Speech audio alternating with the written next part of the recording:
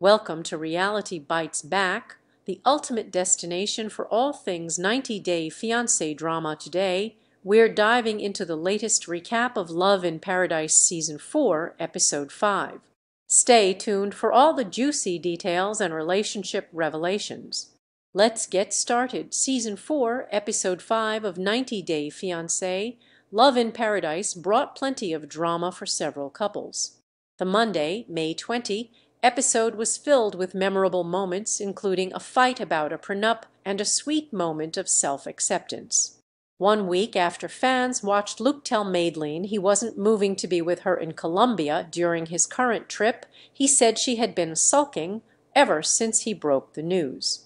Meanwhile, he tried to get a clear head by talking to his friend Brian about his new sunglasses business and the arguments he's been having with Madeline. Brian advised Luke to get a bulletproof prenup if he ever marries Madeline, and the United States native agreed with the suggestion. Later in the episode, Madeline said she was excited for the wedding planning process during a visit to her grandmother's house. However, she admitted she had concerns about her and Luke's finances.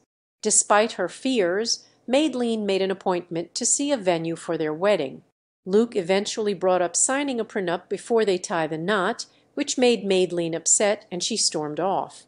After getting into a fight over his latest sperm donation during the May 13 episode of the 90-Day Fiancé spin-off, Annie and Kyle had a tough conversation about their future. He said he was willing to make compromises in order to make their relationship work, though said he would not stop donating sperm. 1 week after Sean admitted to Alia that he was having a hard time accepting her transition, she met up with her friend Jackie and said she wanted to give Sean space to come to terms with his feelings.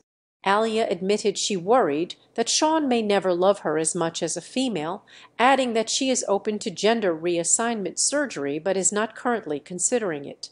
Despite their issues, Sean made the most of Alia's 25th birthday by throwing her a party with some of her friends. She said goodbye to Douglas at her bash and ultimately felt more free. Sean was happy to see Alia feeling more comfortable in her skin, though admitted he still had reservations about their relationship.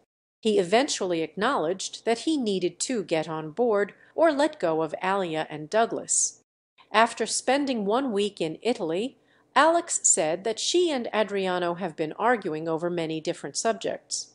In light of their issues, she met up with her cousin Tiffany to do pottery and have a girl time. Alex then told Tiffany that she was having second thoughts about their relationship, stating that she might be trying to fit Adriano into a plan that he does not want to be part of. Have a tip? Send it to us. Email Reality Bites back at contact@intouchweekly.com.